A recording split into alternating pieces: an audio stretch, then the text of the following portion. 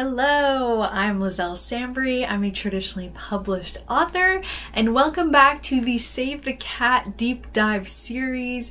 This is a video series I put together where I go through the story beats of the Save the Cat story structure, and I share how I incorporate those beats into my own writing. So this series is very much like, this is the way that I do it. It does not have to be the way that you're doing it, but I thought I'd put this together because some people had said some of my previous videos about this had been helpful for them, and so that's the whole point of this. So I don't want you to watch this and take this as like, these are the things you must do, for one, because I'm not an authority on Save the Cat, and two, because you never have to do anything in writing. It's your own art process, but that is what this whole series is about. I will have linked in the description, there's a playlist where you can watch all the videos I've made thus far. I've been going through the beats mostly in order. The fun and games video was the first one I made, so now I'm going through the rest of the beats, and this video is about the debate. So we're going to be talking about the debate section, which is the last section of the first act. So we have finally gotten to the end of the first act. To start us off, I'm going to read how Jessica Brody in Save the Cat Writes a Novel defines the debate section. So she says, "The debate is a time in your story for your hero to take a step back and decide how they're going to proceed after this life-altering catalyst has knocked them down. Now, I should note, the debate doesn't always have to be a decision. Sometimes it's not a matter of whether or not your hero will go or stay, act or not act. Sometimes that part is obvious. So what does your hero do in these situations? They prepare for the big journey. They gather supplies, they train, they prep mentally, physically, and emotionally. The question in this type of debate is usually something like, I know I'm going, but am I ready?"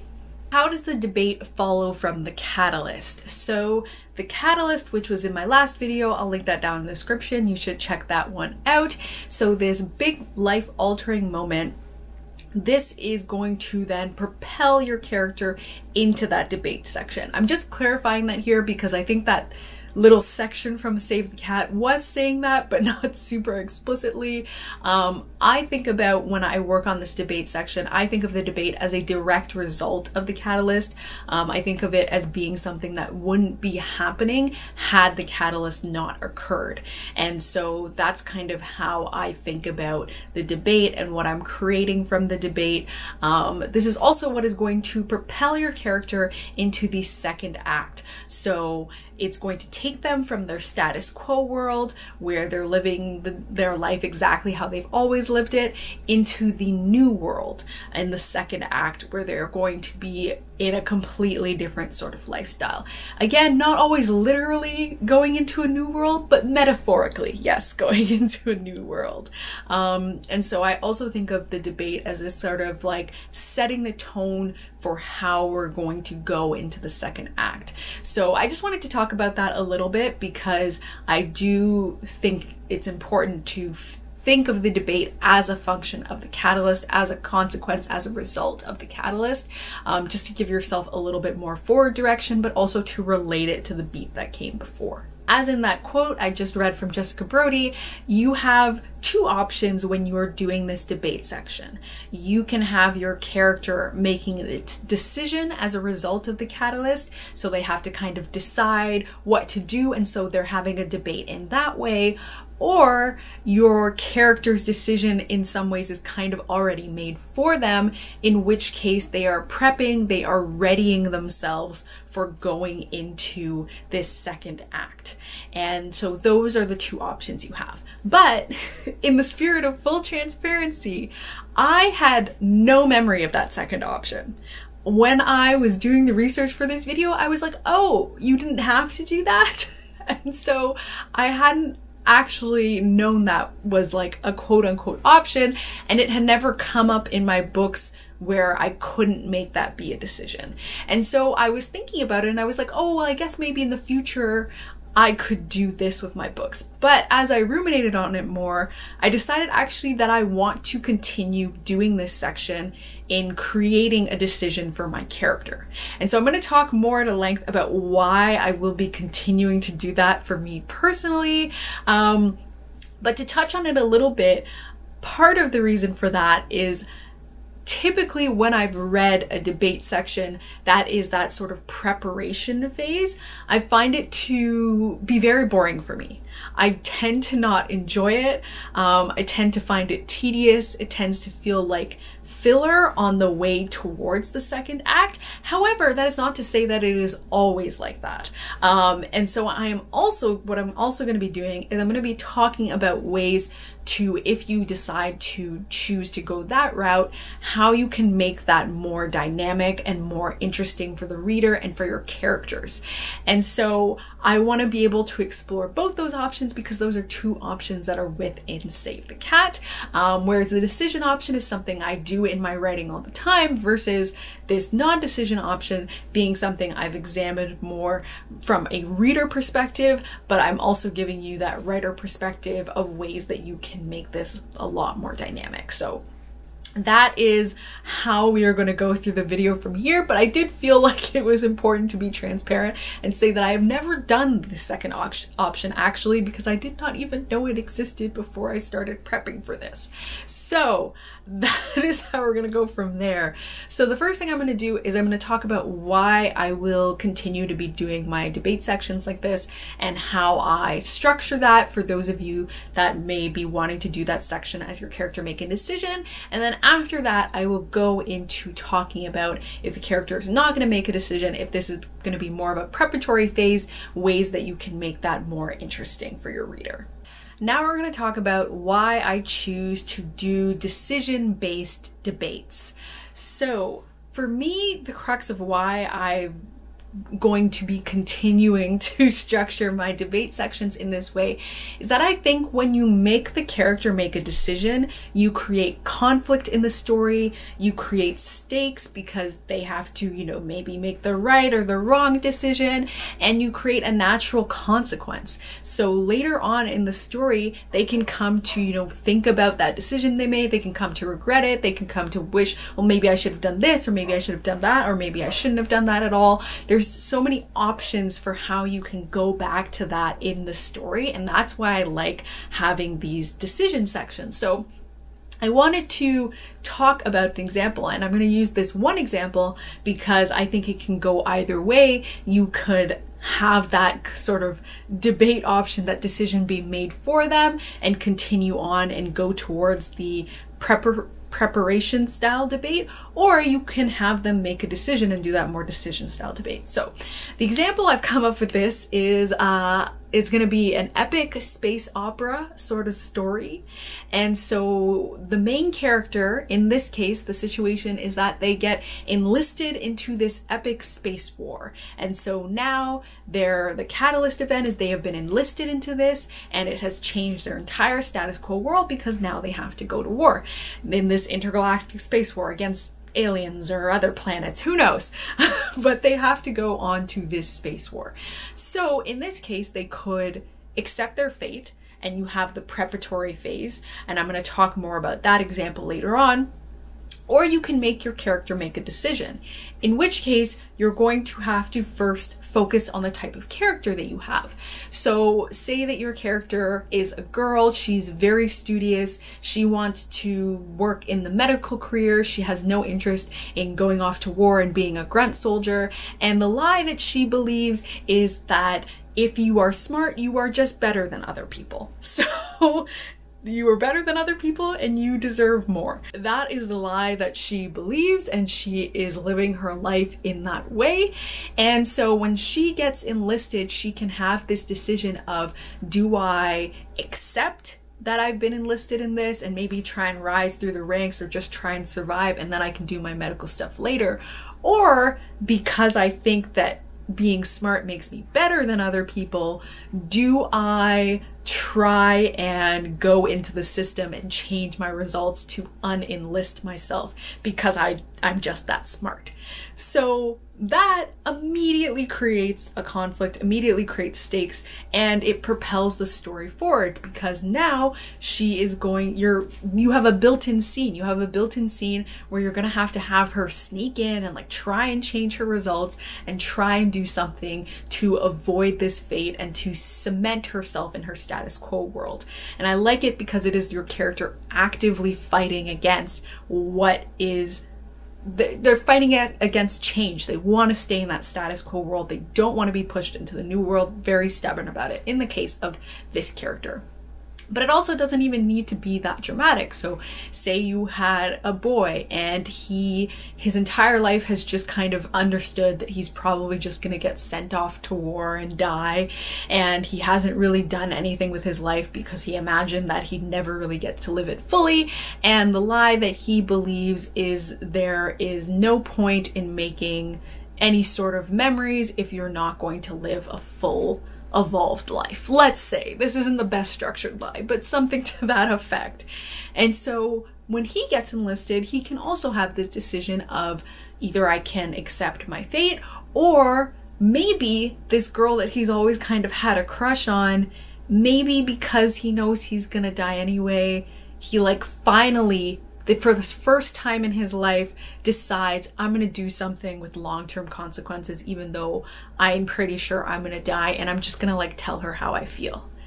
And so he can debate about, should I do that? Or actually, should I stick to my lie that says none of that matters because I'm just going to die anyway? Or do I push a little bit into like, well, maybe some things in life matter? And so what you're having in that case of that character is you're having a character that is taking, if he decides to go ahead and tell this girl how he feels, is taking those first steps into moving away from the lie he believes, into moving away from that fatal flaw sort of world that he lives in, into one that's a little bit different. And so then you can have that sort of character dynamic, that sort of character arc growth forward in that he's doing that, versus the other character I talked about, the girl, which is really, she's moving not backwards, but she's trying very hard not to move forwards. And so in both of those cases, sure, you could have them accept their fate and like pack up and do all of that preparation, but for my stories, I would make them go through that debate. I would make them make that decision. I would make them do that because it creates that conflict. It creates forward momentum. So now it's like, oh my gosh, is he gonna like say something to this girl? Or is he not gonna say something to her? Or is it, oh my gosh, is she gonna get caught when she's going to change these scores or not? And I find that that just creates something that propels you into the second act. And of course, in both of these cases, they're still gonna go to war. That is inevitable. They are both going to inevitably, at the end of the debate, be forced to go into war. But in creating this situation in which you make them have a decision, that transition from the debate into the second act is a little bit more action-packed. It's got a little bit more conflict, a little bit more character development and depth to it. And so that's why I like doing those decision style debates, because it naturally creates that in the story. And your decision style debate can take different forms too. It doesn't just have to be like, I accept what's happening to me or I do something different. It could be two kind of different sorts of things. Like if the character, for example, only has an hour before they have to ship out, maybe the decision he's making is, do I go tell this girl how I feel, or do I go confront my parents about something that upset me that they did? So that's a debate where, you know, still inherently that fate is technically accepted. It's just, what am I going to do with this time I have before I go and do that? And so that can also be a different sort of debate that you can create. It doesn't necessarily need to be that accept the fate. The way I just think about the debate is just making your character make a decision about something that has to do with what the catalyst has wrought. It's a direct result from what has happened in the catalyst, and those are the sorts of kind of requirements or the things that I think about when I'm deciding what that decision is going to be. And now we're on to, if you decide to do the character does not necessarily make a decision, sort of preparatory phase style of debate. So if you are going to choose this, I really implore you to find a way to make it dynamic, to introduce conflict or stakes or character development, something that is going to carry your reader forward from there into the second act so it doesn't feel like filler. So using our same epic space example, so the character gets enlisted into war and accepts this is a thing something that is going to happen to them, and so they are readying themselves for what this is going to be. So for example, something you could do, you could have a random spaceship blow up, and it kind of gives them a taste of what the war is going to be. Maybe it freaks them out, maybe they have to think about it in a very real, salient way that they might not have thought about getting enlisted before, or maybe they have really stoic parents that have never really like cared about them a lot. Maybe that's their way of the parents distancing themselves from them in case they have to go to war, and maybe they are confronting their parents, or maybe they're hoping for a more emotional reaction now that they've actually been enlisted, and maybe their parents don't react the way they want them to, or maybe they do, and that has a development that has an effect on the character that the reader can see, and that can be a little bit more engaging. You can also give the character a goal, so not necessarily like a decision-based goal as we would do in the other one, but just a different sort of goal. Like maybe there is something they have to do before they leave. Maybe they're the only one that works in their parents' little space bakery, and they need someone to look after the space bakery while they're gone. So they go and they have to convince someone to do that for them. And that's something that you can even come around to in the second act, because now they have a reason to need to stay alive and to come back home, because they need this person to keep working, and they need to be able to send their money to them or something like that, whatever they make from the war, etc. Just creating something that can propel the reader forward, that has them continuing to turn the pages, and that feels meaningful to the story. Like a scene that doesn't feel like you could just take out that whole preparation phase and just have them go straight from I find out I'm enlisted to now I'm shipping off to the war, and that whole section wouldn't even matter. Put something in there that's going to matter, that you can't just pull out and pretend that it never happened, that is really going to be meaningful to the character in some way. And that way you're getting the most of that beat. Because really, I think the difference between the choosing to not make the decision and make the decision is that I find personally, when I make the character make a decision, it's just easier to create that sort of conflict. It ends up getting built in to the action of thinking of a decision, whereas the preparation phase, I think, is a lot more open in terms of what you can put in there to bridge the debate to the beginning of Act 2. How do you decide what is a worthy debate for your character? So the way that I decide how this debate section is going to form for my character is that I think about the character first. So I have in the description, I have a video about creating complex characters that I highly recommend checking out. And so in this case, I have that character arc planned out. I know the lie that the character believes. I know how I want their arc to progress from there. And so I really think about that when I'm deciding this debate, because your character is allowed to go kicking and screaming, so you can decide that they're going to fight against the changes that the catalyst is going to introduce into their life. They can regress, they can get worse and believe in the lie even more. They can get better, they can start to like fight against the lie a little bit as a result of the catalyst coming into their lives. But I want to think about their character arc, and I want to think about where I want them to go and what sort of actions will propel them that way, or will share something about the character. So, you know, a character that's fighting, kicking and screaming against the catalyst, you know, that's a more stubborn character. That's a character that's going to have a little bit of a more difficult arc getting to that point, versus a character that might already be showing signs of like, well, maybe I don't believe in this lie necessarily, as we talked about in that example with the girl and boy character. So that's really what I like to think about. And then from there I brainstorm. So I make sort of a list of possible debates and how I might want to structure that. As in the case of my stories, I always choose a decision-based ones, but it's up to you which one you're going to choose, and just kind of brainstorming some ideas of what that can be. And the way that I kind of pick the quote-unquote best one is I try and pick something that has longevity throughout the entire story. So I want to pick a debate that is going to, you know, the character is going to return to that in some way. It's going to kind of hang over their heads. It might even, you know, change the way that things happen later on in the book. As I was talking about in that example with the space bakery, I like choosing something that's going to, you know, when the reader gets further down the line in the book, they're going to start thinking about that decision too and being like, well, maybe they should have made a different decision, or this thing that happened during that earlier section in the book is now coming up later. I try and pick those ones just because I think those have a more dynamic quality for the story. I think they add more layers to the story. I think the more that you can have something exist outside of its little beat, the more dynamic that makes the story, because then it adds layers. It's not like something is just existing in a silo, it is part of the entire story.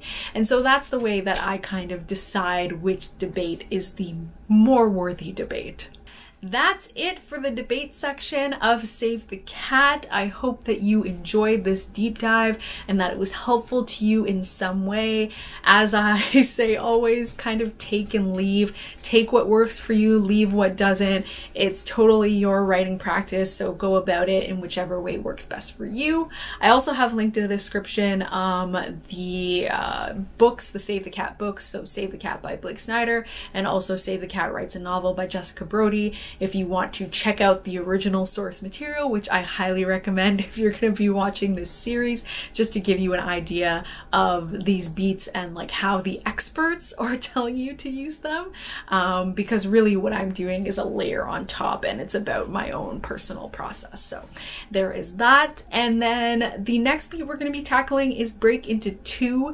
These videos are going to be a bit more spread out now because I'm not doing videos as often as I used to, just to accommodate my author writing schedule, but I will continue to put these out. I've gotten great feedback on this series and it seems to be helping a lot of you, so I'm happy to continue on with it and keep making videos. They're just going to be a little bit more spread out. But that's it. If you like this video, please give it a thumbs up. If you haven't subscribed already, please subscribe. And thank you so much for watching. Bye!